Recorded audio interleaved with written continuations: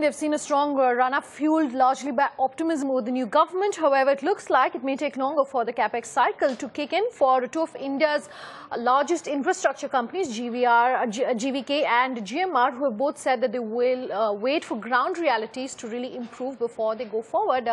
Amritha, you've been tracking that story. What's the latest?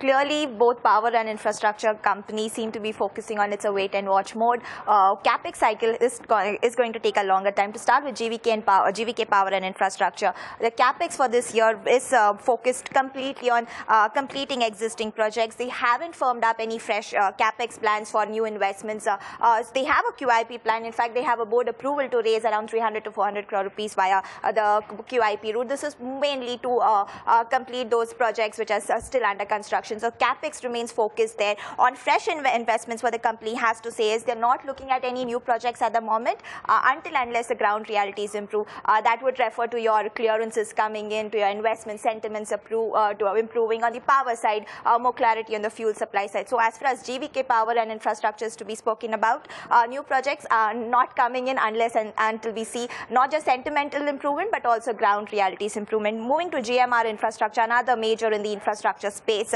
They have a Capex plan for this year of around 2,000 crore rupees. This is lower against 3,900 crore rupees of Capex spent in the FY14 year.